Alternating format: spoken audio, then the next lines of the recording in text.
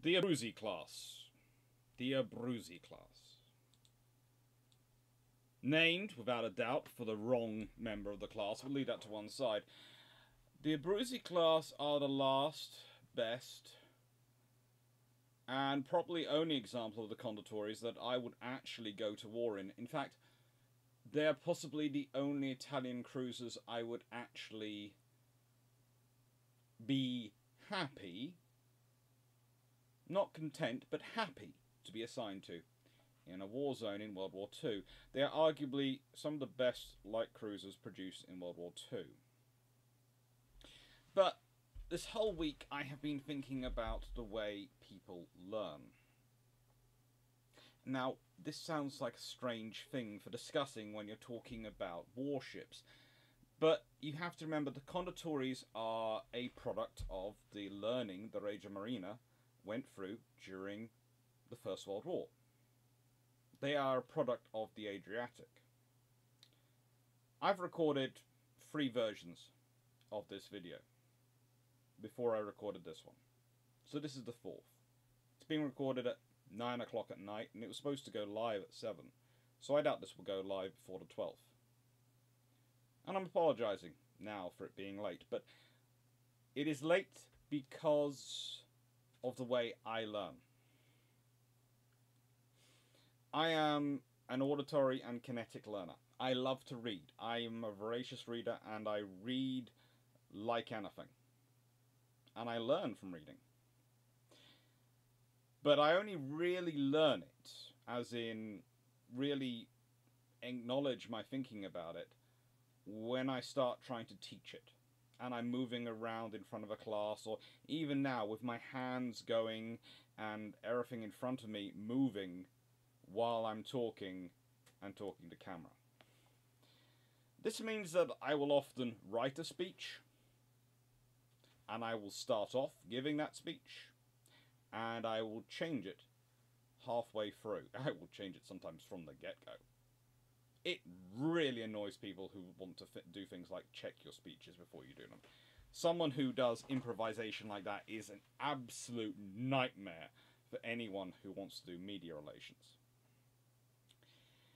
And leaving that to one side, it does mean I have the skill of walking and talking, which, disturbing enough, is actually a skill. I always thought it was standard human nature, but apparently it's a skill to do it on camera. And this is the point at which people usually start looking at me and going, well, how do you learn like that? What are you sort of learning in that sort of way?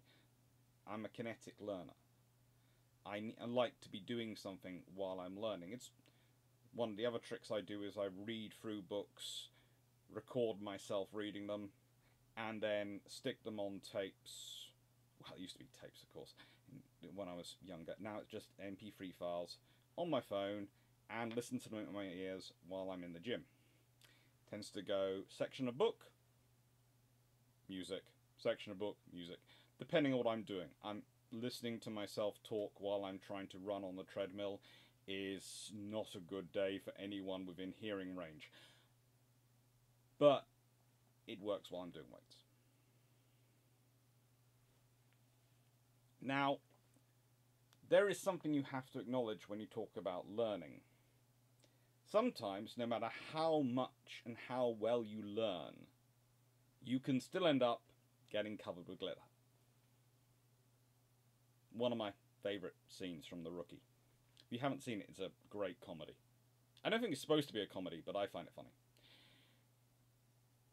Anyway, the point is, the Regia Marina come out of World War I, and they start developing the Condottieris. And they start developing the various cruisers and working out the navy they're going to be. And the navy they're going to be is in many ways designed to fight the Adriatic again. The Adriatic as in the World War I scenario of the Adriatic again. Not necessarily the World War II Adriatic. And this is the cornerstone of the Mare Nostrum philosophy, because and one of the reasons why the British loved to send submarines, cruisers, destroyers, anything they could into the Adriatic. Going through the Straits of Otranto was great. It wound up the Italians something chronic. It was like doing Taranto all over again, or anything else, or the Battle of Cape Matapan. All of these battles, they tend to buy 6 or so months with an action of the Italians not really doing as much as they could do. Going into the Straits of Taranto, just one incident would buy you at least 6 or so weeks of it.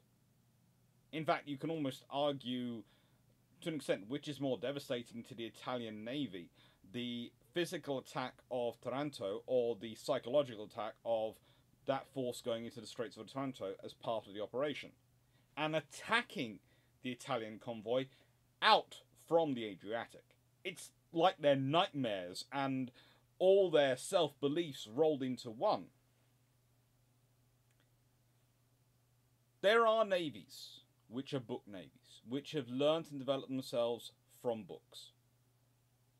We can think of them. There are some very large navies in this world which are book navies. We think most of the Chinese Navy is a book navy. The modern Chinese Navy is a book navy. They haven't fought a naval battle in a very long time. They had some issues with Vietnam, etc. at certain points, but those didn't really flare up to the extent of a major naval involvement. In fact, if we think about it honestly, all modern navies really are book navies. There is no navy which has been built based on recent war experience. The Royal Navy could sort of claim that for about 1982 to 2002. They could say 20 years. But now, Falklands War is further from us now than the Falklands War was from World War II. And no one was claiming that the Royal Navy of the Falklands War was designed with war experience in mind. You can see that from the way the ships are orientated. The further you get away from conflict, the easier it is for theory to dominate and for people to go down loopholes and rabbit holes and all sorts of wonderful, wonderful cul-de-sacs. You can end up on all of them. However, that doesn't mean being close to war actually helps you, because you can also be too close to war. And this is the trouble for the Regia Marina. They are too close. They are trying to refight the battles of World War I that they fought, the experience of World War I that they had, rather than think about, hang on, what can we learn from these lessons? In World War I, you can dictate a battle with speed. In World War I, you can dictate the engagement range with speed.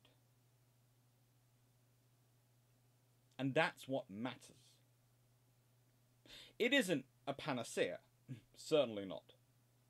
Please note, there are battles which are won thanks to them dictating the range of speed, but which still would probably have turned out that result even if they hadn't had the speed advantage.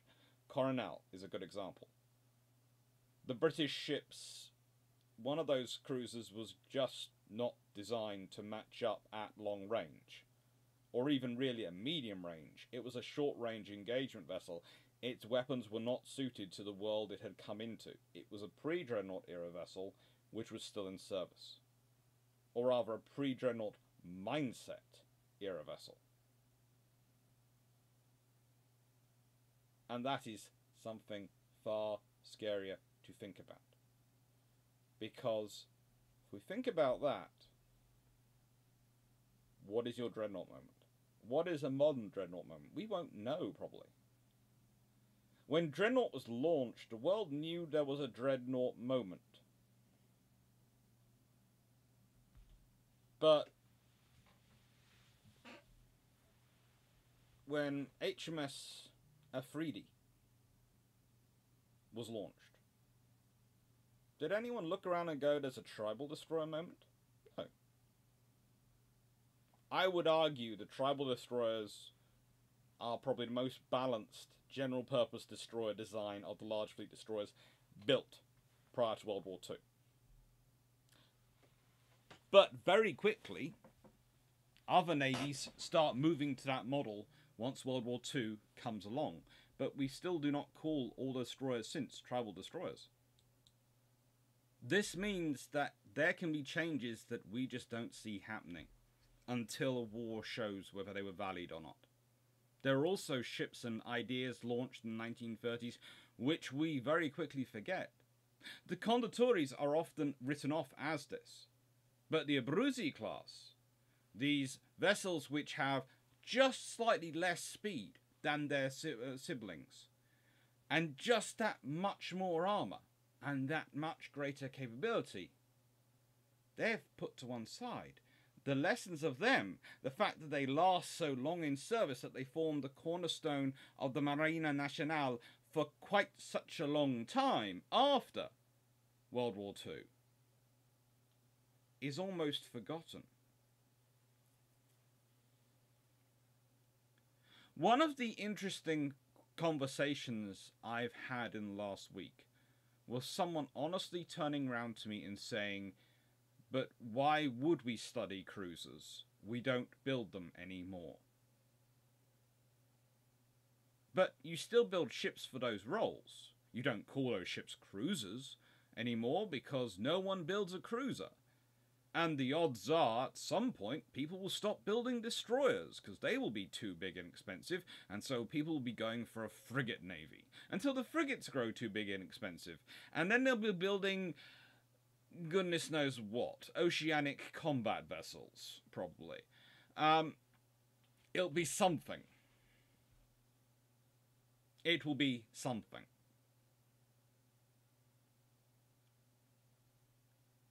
And that worries me, because there is another form of learning. It's called selective learning. And it's something which people often do when they want to just pass a test. It's not good learning for life. And everyone agrees that learning just by rote to pass a test doesn't really equip you with the knowledge and skills you need for life.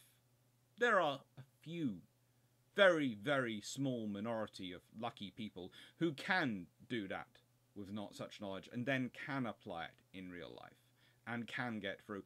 But those are such a rarity and a minority that they are not just the exception, they are the unicorns.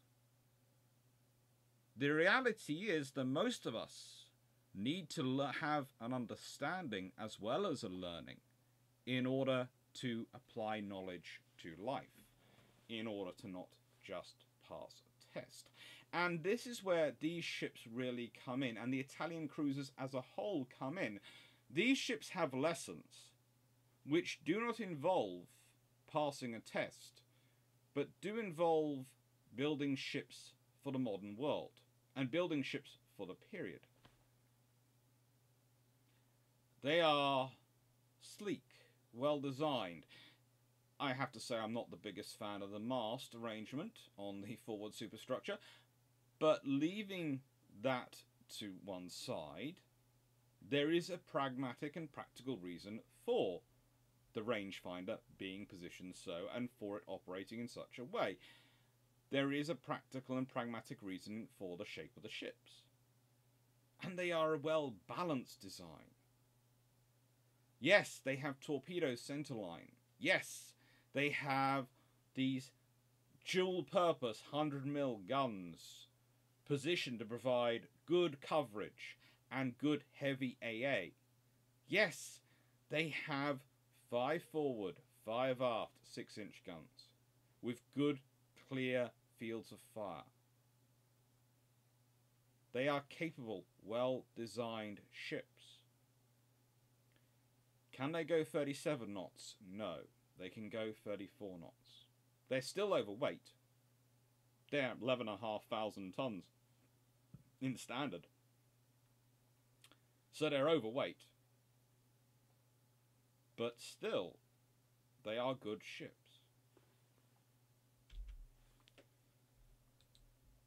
These are their stats. 11,350 tons in standard, 11,735 tons full load.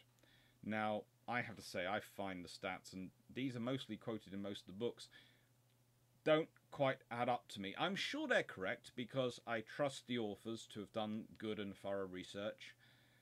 But when I'm looking at something like this, and I'm going, you're going to do a range of 4,125 nautical miles at 13 knots.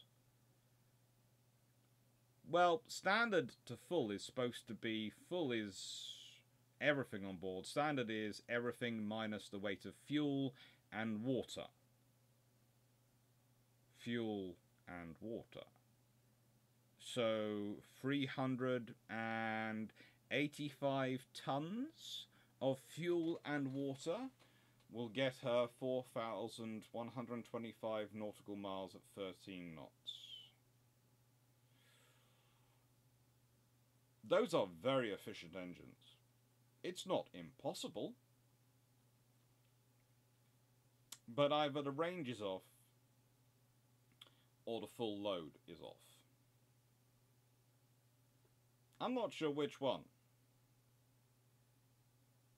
But perhaps they all got their information from the same source and it was just wrong. I don't know.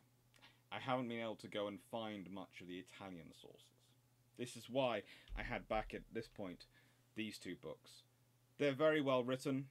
They're of course in English. And I have to say I really have a soft spot for this one. It's a very enjoyable book to read. Really is. But the thing is, it is not on light cruisers. It's the heavy cruiser book. And the Abruzzis are the most advanced of the light cruisers, of the Condottieri. As you can see, they have a two-layered armour system. They lose their torpedoes later in the war, and they gain anti-submarine mortars. They have 4 twin 100mm guns, 8 37mm guns, which again is a fine weapon. Okay, yes, it's no 40mm pom-pom or even 40mm Bofors. Nowhere near either of those. But it's a fine weapon for the 37mm, and for the Italians was certainly felt it very useful for the Mediterranean. There are not 100% weapons, and all the weapons available have trade-offs. And I think the 37mm probably has more trade-offs than necessarily the Italians would like, but that still doesn't make it a bad weapon. It just makes it not as good as some of the others on paper. Still wasn't fun to do an air attack against. The outer belt, 30mm. The inner belt, 100mm. This sort of armour arrangement, the whole armour scheme of some of the earlier Condottieri was less than the outer belt. These ships are very well designed. They are designed to have armour on the outside enough to trigger a shell, to decap it or a bomb, and then have enough armour inside to maintain structural integrity and to maintain a buoyancy factor, so it stays afloat. And they do that well. Now, Luigi di Savà, Duca della Abruzzi, is a good-looking ship. Laid down on 28th December 1933, launched 21st of April 1936, commissioned on the 1st of December 1937, decommissioned January 1961. She was refitted quite heavily in 1953 and was part of the handover of Trieste to Italy. She was a key part of strengthening the Italian position at the bargaining table. She fought during World War II at the Battle of Calabria, where she led a squadron of light cruisers. They fired the first salvos of the battle. She was part of the fleet that attempted to intercept the convoy hats. Part of a battle at Cape Matapan. She was part of convoy of the force which tried to intercept Halberd. She was part of a lot of operations. She was actually damaged by a torpedo on the 22nd of November, 1941, but repaired, and was interned by the Allies after the armistice, and then served in the South Atlantic with the Italian co-belligerent navy. That's when the Royal Navy and the US Navy decided, let's use the Italian Navy to go and hunt in the South Atlantic, because these ships are really well designed for the South Atlantic. It keeps them nice and far out the way, and actually makes them useful and allows us to use our ships for doing actual war fighting. It works. Luigi Amedeo, Duke of Abruzzi. I have all sorts of things I can say about him, but let's just list off. Arctic explorer, certainly spends more time doing that than he does with the Navy. Italian naval C&C, World War I. The French and the British begged the Italians, pretty much did everything apart from write the changing orders themselves to get rid of him. The Italians resorted to the traditional way of getting someone of senior nobility and political connections rid of, promoting him from vice admiral to admiral, and therefore not giving him a post after that. It's the Peter principle at work. Delivered a tank to Ethiopia, which was a key part of stopping what could have been a disadvantageous, and please note I'm using these words carefully, a disadvantageous for Italy coup d'etat in Ethiopia in 1928, and founded a village which is now modern Yoa in Somalia. He also spent way too much time supporting Mussolini. But he's a symptom of nationalism gone bad, which is also what is the case of all these names. The Italians had unified less than 100 years before. They were still searching for a national identity as a nation rather than as a regions and collection of nations. They're still building that. World War I had helped, but it hadn't really helped in the way it was supposed to. It hadn't unified the country. It had, in many ways, hardened some of the divisions.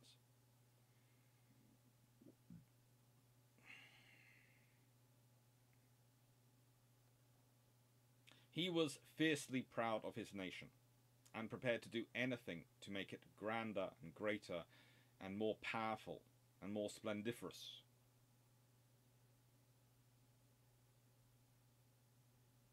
The trouble was, he looked for that greatness, for that splendiferousness externally. And again, learning. Before you can learn lessons from outside of you, you need to reflect on the lessons from inside of you. This isn't just something I'm randomly saying. One of the things I teach is reflective writing. Why do I teach reflective writing at university?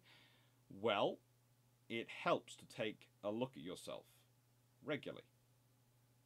As a person, as a company, as a nation, as a group of any kind, it helps to take a look at yourself. Clearly identify what your strengths and weaknesses are. How you can ameliorate your weaknesses. How you can build upon your strengths. How you can grow yourself. The easy answer is to blame someone else. The easy answer is to go searching for that outside of you.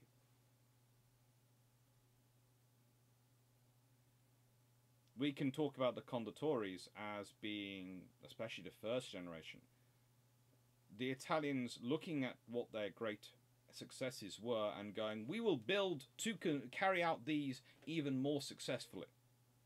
Not, we will learn from these what needs to be done and adapt it and look internally. No, we will just build these because that's the simple answer.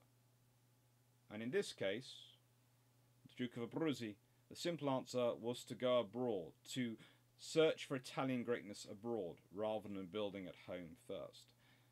They missed out the lesson of the Roman Empire, which was you first build Rome, then you build an empire, not the other way around. Operation Halberd is a good example of the Italians actually putting into some practice some of the learning they had done.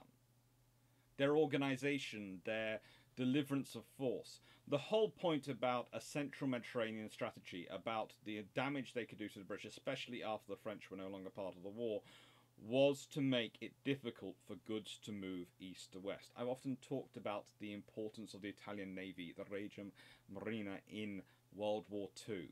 They have far more military capability than the Kriegsmarine do. They are far more capable than they are, especially at the beginning. But also, they are in a far more strategically difficult position for the Royal Navy to deal with. Kriegsmarine, you can blockade. Yes, their submarines are going to go out into the Atlantic, but that's a one-dimensional threat. The Italians are throwing submarines, battleships and cruisers at you, and they're throwing them at you in numbers, and they're fast, and you're in narrow waters where you don't have much room for manoeuvre. This is the scenario you're in.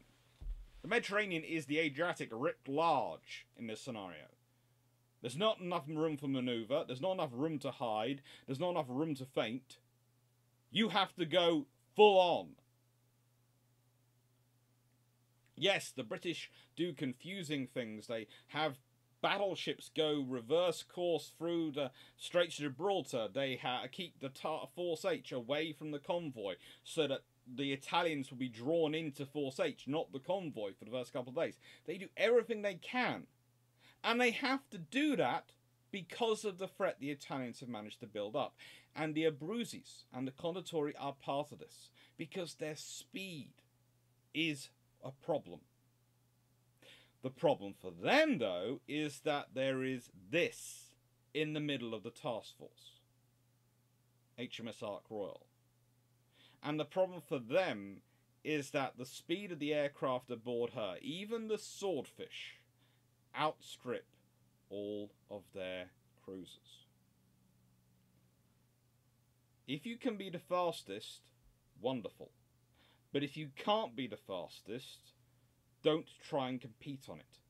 Work out how fast you need to be. That's the lesson.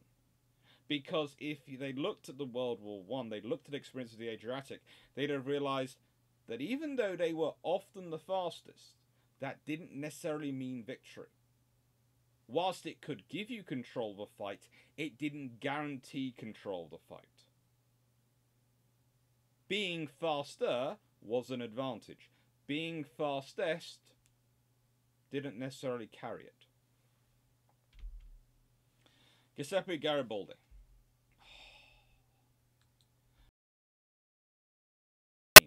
You couldn't have a better person to try and form an Italian national identity around. There's several problems with him for that. I'm not claiming he's always a nice person. In fact, honestly, I half expected when Charles Dance was asked who he was modelling Tywin Lannister on to go, I modelled him when I was portraying him on Giuseppe Garibaldi, who always had an answer, who always seemed to be able to organise troops, and was always able to lead. Admittedly, he doesn't do some of the nasty stuff which Tywin Lannister does, but there is a certain thing of having a wise leadership figure going on here. And there's also the fact that Garibaldi's red shirts were key. A model thing that the black shirts of the Nazis and the brown shirts and all these groups were modelled on because of the image of the red shirts.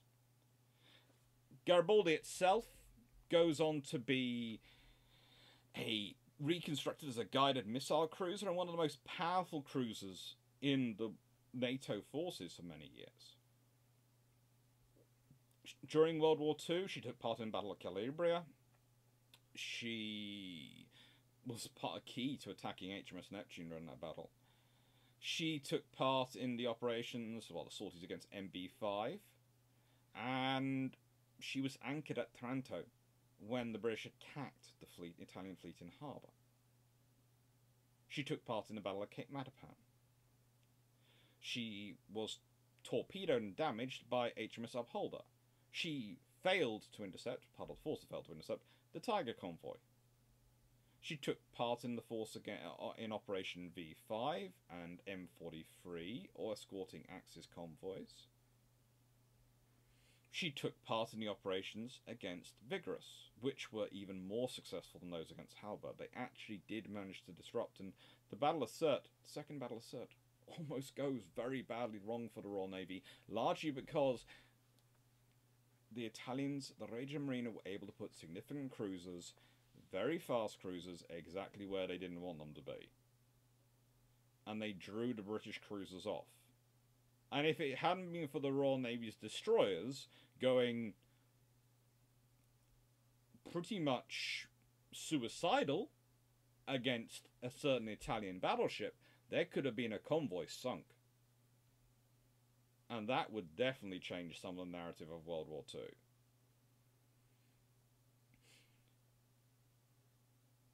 She also joined her sister in the South Atlantic after the Italians decided to switch sides. Giuseppe Garibaldi. You can have a better example of a figure for a Condottieri to be named after. Basically, World War I generals and admirals should be scrapped their names completely. There's not a single one who actually is probably deserving of it. But leaders like him, he's up there. He led liberation movements on 2 continents. At one point, he was the dictator of Sicily and the Minister of War for the Roman Republic, and that's a cool title to have. Minister of War for Rome? Come on. We'd all like that title for at least 5 minutes. He's also probably one of the finest generals ever. It's quite disturbing considering that he lives... Well, he lives from 1807 to 1882. And his commands: Hunters of the Alps, International Legion, Army of the Vosges, took part in the Ragamuffin War, the Uruguayan Civil War, the Italian Unification Wars, the Franco-Prussian War. He's good. He served from 1835 to 1871. 1835 to 1871. And he formed most of his armies himself. I'm not saying he was universally nice. He wasn't. He was a very good general, and sometimes that means you have to be nasty. But you can certainly never question whether he lived and fought his beliefs. I would also add, though, that they gave the motto of obedisco, I obey, to the ship. This is a man who obeyed when he believed it was the right thing to do. When it wasn't, he exercised his wiser judgment and reinterpreted those orders with the latitude that a general can exercise. Thoroughly. Operation Vigorous, as I already mentioned, was not a good operation for the Royal Navy. It really wasn't. It's known as the Battle of Mid-June, 1942. And it's just terrible. It's a part of Operation Julius, which is simultaneous with Operation Harpoon, and the whole idea was to get ships through to Gibraltar. Philip Vian has a force of 8 light cruisers, 26 destroyers, 9 submarines, 2 minesweepers, 4 corvettes, 2 rescue ships, 4 motor torpedo boats, 11 merchant ships, and an auxiliary ship. And that's not enough. Because he's taking on 2 battleships, 2 heavy cruisers, 2 light cruisers, wonder which ones, 12 destroyers, 6 E-boats, 2 U-boats, and roughly 220 aircraft. He loses a light cruiser, 3 destroyers, 2 merchant ships, and a motor torpedo boat sunk. 3 cruisers, 2 merchant ships damaged, 200 killed. The Italians have a heavy cruiser sunk, a battleship damaged, 21 aircraft shot down, and roughly 600 killed. Which makes it sound like, oh, shouldn't that be an Allied victory? No, it's an Axis victory. Because the Allies failed to achieve their aim. The Axis stopped the convoy going through.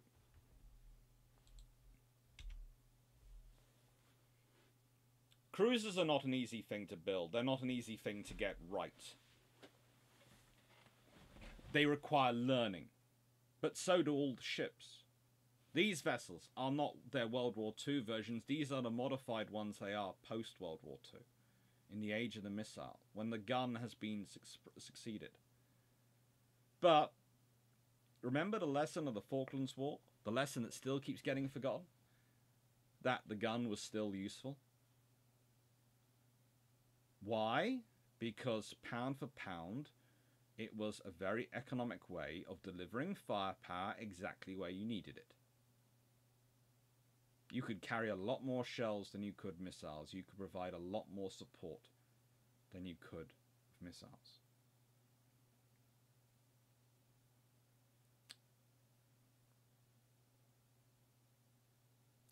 Guns are something which are forgotten a lot in the conversation we have today. And that's to an extent a product of our learning. When you're looking for something cool in terms of artillery, HIMARS springs to mind. Those long-range rockets. Or people start talking about TALAMs and the various those are cruise missiles and the damage they can do. Or people talk about ballistic missiles. They talk about the biggest, powerful, meanest weapon you can see. In the 1920s and 30s, the biggest, powerful, meanest weapon you can see was the battleship. It was. But it was the cruisers which did the most work. Even then. And in World War II, certainly the cruisers did the most work. They'd done the most work in World War I.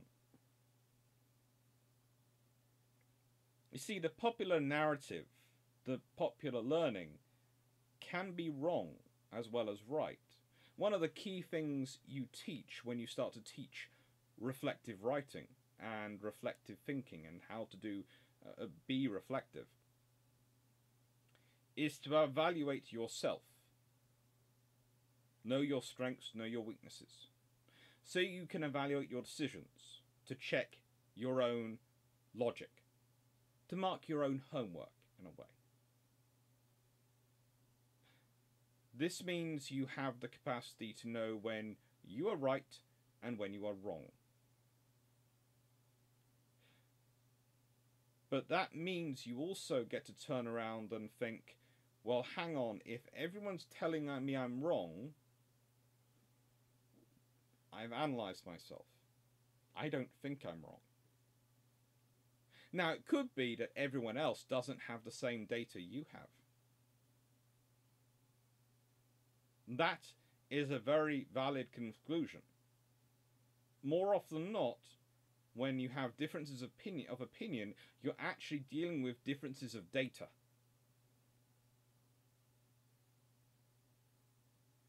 Some people can have too much data. They can have so much data they can't really see what a decision is. And some people can have too little. Some people's data can all be skewed from one perspective. Which is another reason why you try and teach students, especially at university, to be balanced in their approach. If you're going to read, let's say, you read a paper, you read The Guardian on a regular basis. It's a very well-informed paper, but it does have a bias. It admits it has a bias. There is nothing wrong with that. Everyone has a bias. Be admitting it. So you can flip it around and go, well, I also read The Telegraph.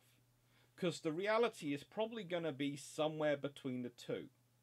Because both are not going to focus in on the information that suits their bias. And when you put all that information together, you might have perspective.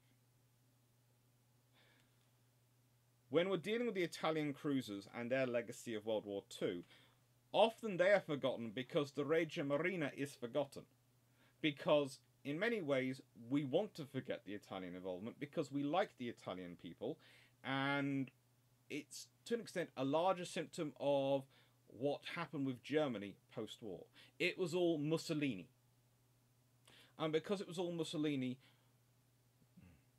And then you have the fact that the Americans weren't really involved in the Mediterranean conflict, and the battles were all long, multi-running, multi-day affairs, which weren't really that big, decisive, climactic moment, so no one really wants to make a movie about them. You know, the Battle of the River Plate is great. That has a wonderful, decisive, climactic moment where the Grass Bay blows itself up. Trying doing a video about a movie about the Battle of Cape Matapan? Well, that's 3 battleships and a carrier pummeling 2 cruisers in the middle of the night before they can even fire back. That's not really a decisive, you know, feel-good moment. That looks like murder. Admittedly, that is the product of a very long, very complicated, very drawn-out process to get to there. And frankly, good combat can look a lot like that. Can look a lot like that. Because if you asked Admiral Cunningham to pick, sir, do you want to fight the enemy fair so they can fire back at you? Or would you like to make sure that the enemy lose their ships and you don't lose any crew? He would look at you as if you were absolutely insane even asking the question. Of course he doesn't want to fight fair. Then he has to write the letters home to the people about and get killed. Because if you're fighting a battle fair, that means people get killed on both sides. And you can't afford to lose people. You don't want people to die on your side. War isn't like that. Life isn't like that. Italian cruisers in World War II give us these lessons. The Condottieri seem to show us that speed is not the thing you build your ships for. Because if you build your ships just for speed, then they cannot do the other things they need to do. But the Abruzzis, where they go, hang on, let's scale down the speed. Because if you take off those 3 knots, you can save a lot of weight in machinery. And we sort of completely ignore the tonnage, the treaty tonnage limitations entirely. We can actually build a very good, very fast, very powerful cruiser. It's not as fast, but it's fast enough. It's not as powerful as we could possibly build a heavy cruiser, but with its 10 6-inch guns, it's going to match in. To outgun it, the British have to turn up with a town-class cruiser. Because let's be honest, Ajax, Achilles, all the Leanders, nope. In fact, the Abruzzis could probably take pretty much every light cruiser short of a town-class cruiser. Crown colonies, they give them a trouble. But not as much trouble. Brooklyns, well, the Brooklyns have more firepower. They certainly do. But the Brooklyns have a problem. They have a lot less armor. So they have to be lucky in their first rounds. Because if they don't get that first salvo whack, it's the Abruzzis are going to win this one. And I love the Brooklyns.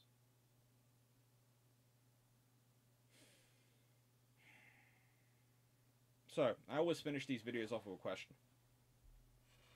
And I'm not gonna not include a question this time. I'm not gonna make it personal. I'm not gonna ask people to do a reflective comment on themselves, on their strengths and weaknesses. That's what I sent my students. They hate me for it.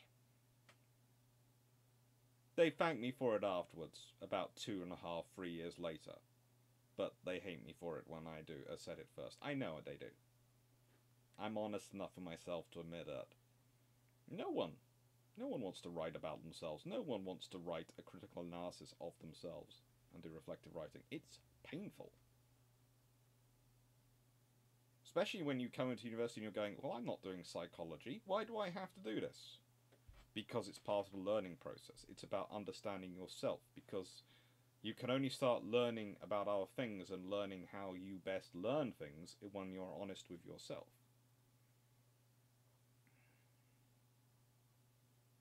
Now, what I want to ask as a question for all of you to think about is this. pick any navy of any period and write what should have been its reflective paper. What it thinks its 5 strengths, greatest strengths are, and its 5 greatest weaknesses are, and how it can adjust them. The reason I'm going to ask these comments is because I'm thinking of a series during the year of technology, which is sort of like this, in that I'm going to pick a navy and a period every month. It's going to be a different one, so I'm going to do 12 of them, well, 11 through the year. Because as you can see on this, there are various subjects each week in recorded videos. This is not the last of the Italian cruisers. That's the Capitani Romani class. But they are a different vessel again from the Condottieri, so they're going to be a completely different sort of style discussion. Which is why I included this in the Abruzzis, because they are the end of the Condottieris. They are the end of the Regia Marina's real light cruisers of World War I Adriatic knowledge building. So, I look forward to the Navy's reflective comments, because I know, one thing I do know, and I'm proud of it and incredibly excited by it, is the fact that as well as having wonderful patrons, wonderful subscribers, all those people who chat in videos, and everyone, the viewers, everything who make this YouTube channel so special to me to do as a way of teaching more naval history and sharing my love, is that along with that, there's a lot of you who actually like those questions. I guess get that from the fact the number of people who comment whenever I don't put in a question. And I think this one, reflective writing on a navy from any period you want, any navy you want, but it's only one navy in that period, it's any period, I can just imagine what you all do with it.